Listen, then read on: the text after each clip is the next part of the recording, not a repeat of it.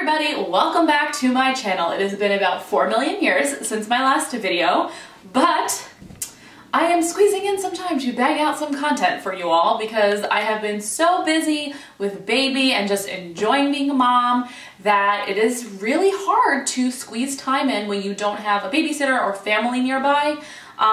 So please bear with me. I know I said this last time, but it's just the realities. Part of it is just the, honesty of having a new baby at home. She's 4 months old as of this month, but the other half is, yeah, I am being a little selfish and enjoying my time with her now. So with that being said, we will have a new normal soon. Her naps are much more consistent and so is her sleep at night.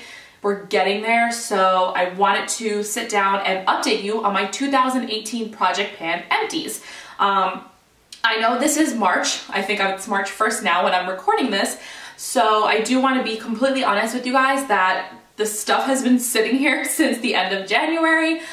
Whether it's finished or not, I've kind of just held it in my makeup vanity and haven't used it and haven't shot this video. So there are some things that are completely finished and there's some things that are not, and I've been anxious to continue using them to add them to my 2019 Empties or Project Pan. So let's get into where we finished 2018 with what I had intended on finishing. So let me take a peek at my list of items from my midpoint video back in, I think I filmed it in June.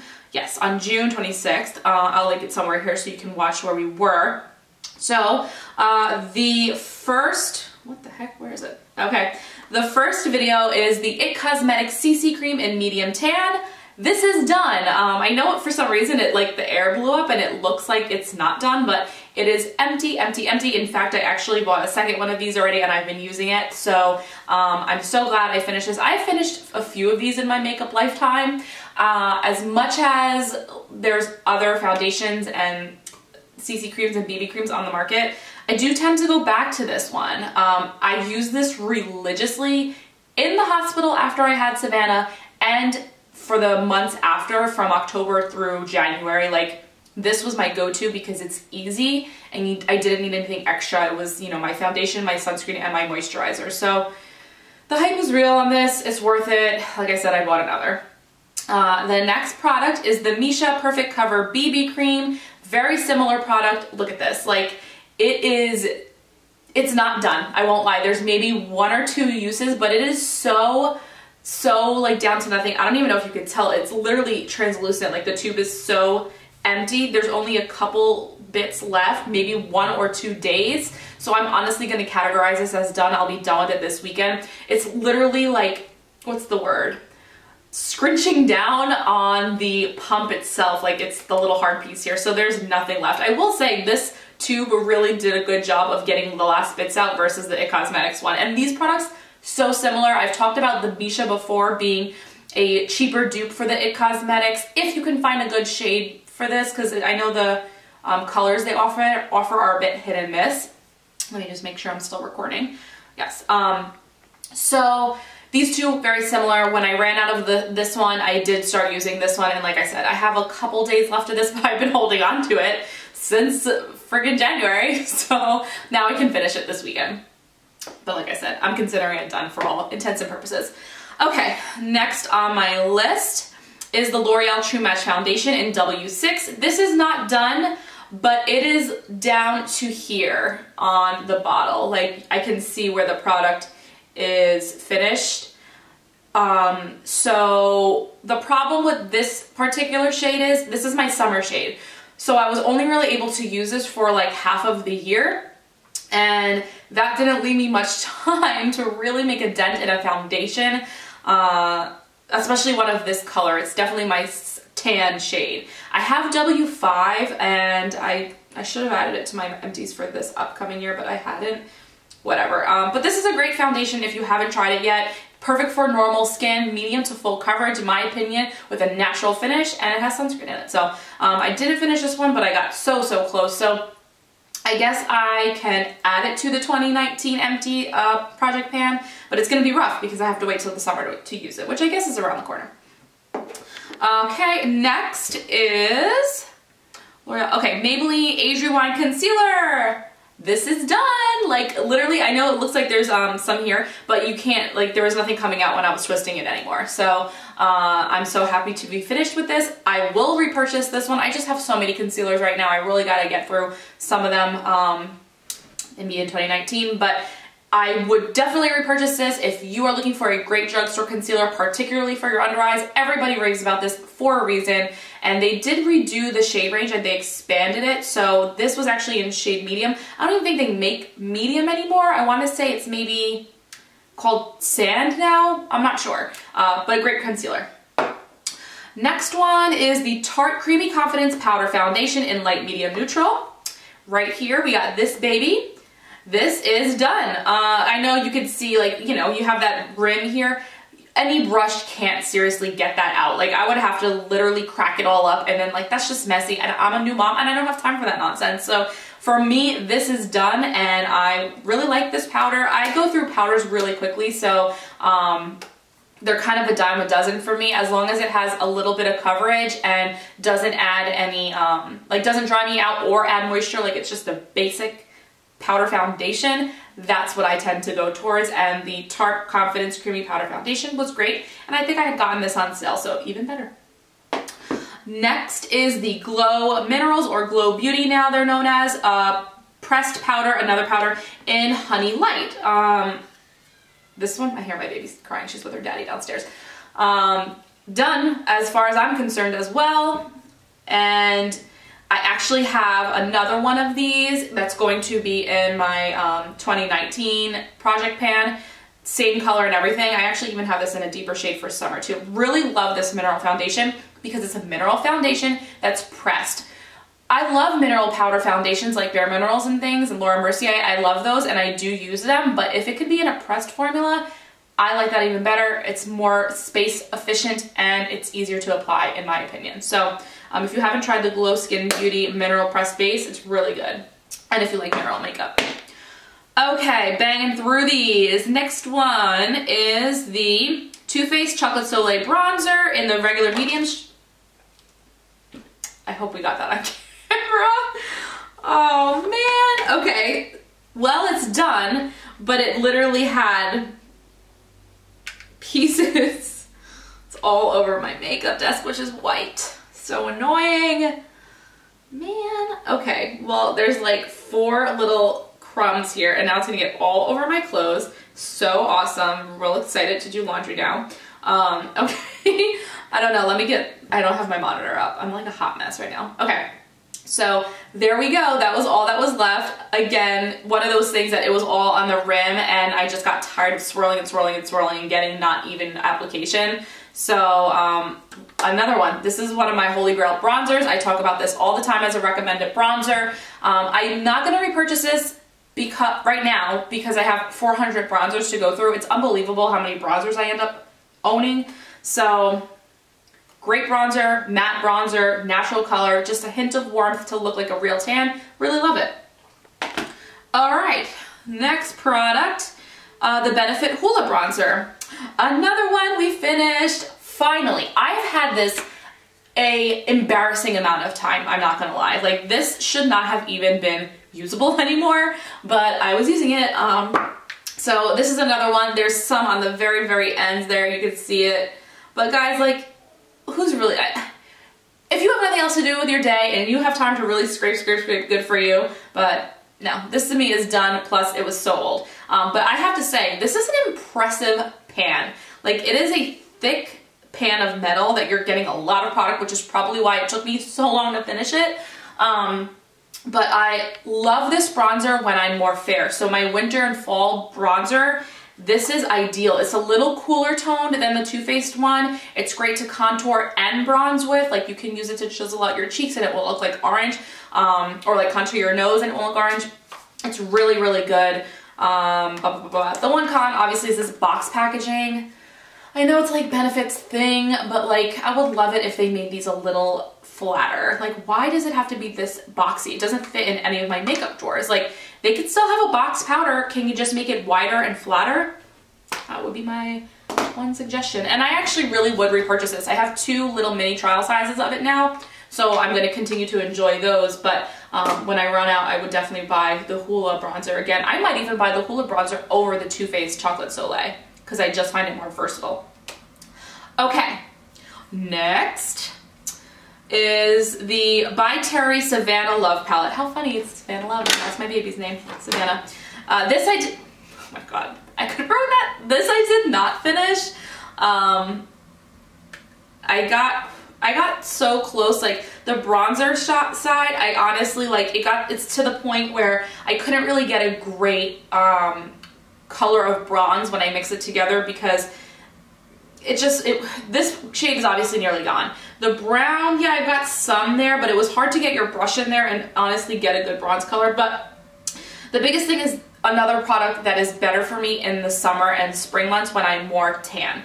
I was just strictly using this most of the time for the blush to get through it, but this is another product that I can finish it up in the summer. It's just kind of annoying now because the pans are so unevenly used, and that's for no reason. Like, I literally, you know, swirl my brush over the whole thing, so there's no reason it wore down like this. It's kind of odd, but I really love the colors. It's a shame. So this is one of my favorite palettes. I want to say this might have even been in my 2017 beauty favorites.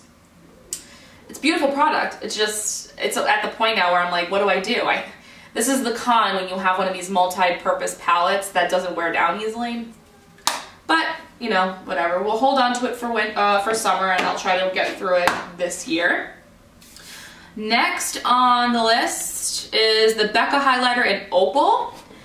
This one, let's make sure it's not cracked. Okay, done. I finished a highlighter. This is amazing. First of all, no, it's not my first highlighter. This was my second highlighter I ever bought. The first one was Mary Luminizer, and I actually have that in my Makeup Pro kit now because I used it like literally 3 times and then moved on to this one because it's better for my skin tone. I can't speak. So finished this, and I actually have been working behind the scenes, like working on this behind the scenes. I have been finishing the Becca Champagne Pop highlighter. That was similar in like how much I had finished of this one, and I can't believe I'm almost done with it. So Becca highlighters are pretty, but if you use highlighter every day and you use the same one, this kind of ran out fast as far as I was concerned. The powder is very soft, so that's probably why. But I don't think I would purchase Becca highlighters simply because it runs out fast, and I don't know if it's just me, but like it looks pretty when I first put it on my skin, but it seemed to disappear throughout the day very quickly. Only with my Becca highlighters do I find that. So if you have that problem, please let me know. I'd like to know if maybe it's just me. I don't know. Okay. Next is the Charlotte Tilbury Golden Goddess eyeshadow quad. Couldn't finish this. It's so hard to finish eyeshadow. Oh my god. This is what happens when you become a mom. You don't remember words. Okay, it's really hard to finish eyeshadows, guys. I mean, you only use so much of it. So, but I feel like I did a decent job. I don't remember where I started. I'll have to look back on the footage when I am editing this, but I tried really hard to finish this. Now, I don't ever think I'd finish the glitter shade in any of her palettes, but the other shades I feel like I did a good job. They all have a decent pan on them. It's just tough. Like, I use this every day religiously, but when you're testing eyeshadow all the time, like you're getting palettes in the mail from PR, you're buying palettes, you're trying eyeshadows, I'm always trying to find eyeshadows that are really beautiful. Eye makeup is one of my favorite things, but you just don't use a lot of it. So I don't know. Of course, I do love this quad, so I'm going to continue to use it through 2019. Hopefully we can use it up soon, because when I do get tan, this is another one of those products that when I get too tan in the summer, the colors don't really show up against my skin tone. So, you know, I gotta really make a dent in it now while I can. All right, next is the Marc Jacobs gloss in Pretty Thing. Unfortunately, could not get through this. Like, I can't even tell you where it is. I mean, I can see kind of. It's just at the very bottom. But here's the problem with most lip products for me.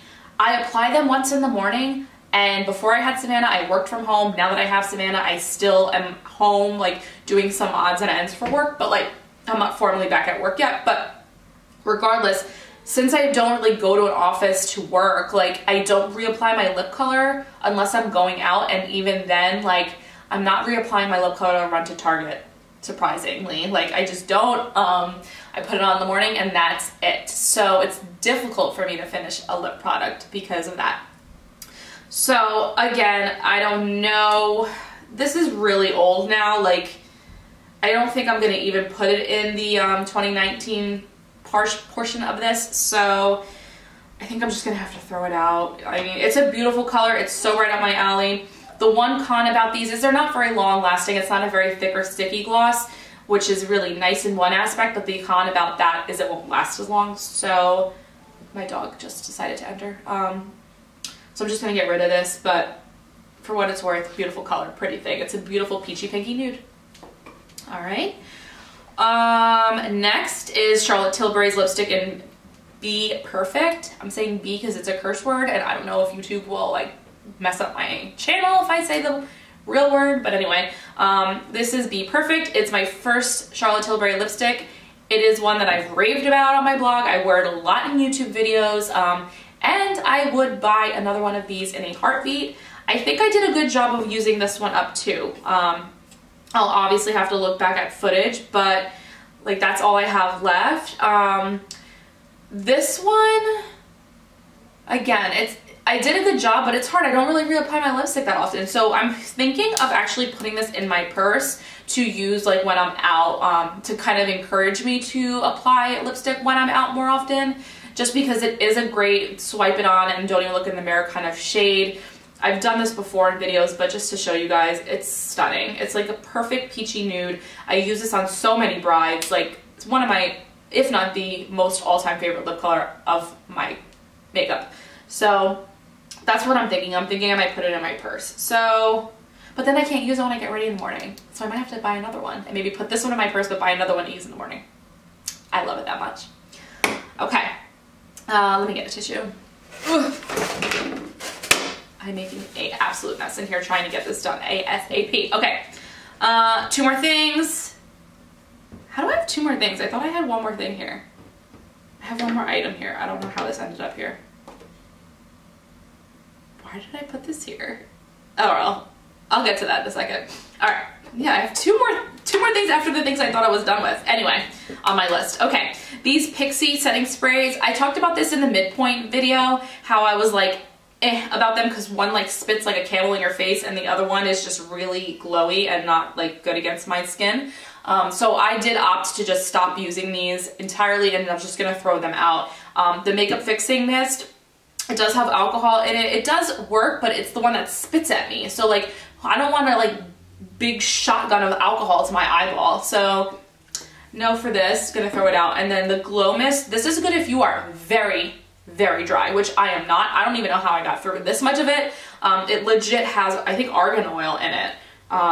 Yeah, so it is just really heavy on my skin. I do not need it, even at my driest. It's just too oily. So if you're dry, check this out. It would be great, but not for me. So we're just gonna get rid of that. So just for what it's worth, I don't know how these ended up in my collection, but I have these two. I have a lip liner and a foundation that I guess they're just empties. I think I just might have thrown them in here as empties, which is stupid because I definitely have finished other things that I've thrown out without regard. So for whatever it's worth, if it makes you feel better, or maybe it'll make me feel better, I don't know. I did finish this Tarte Amazonian Clay Full Coverage Foundation. I've had this for a hot minute.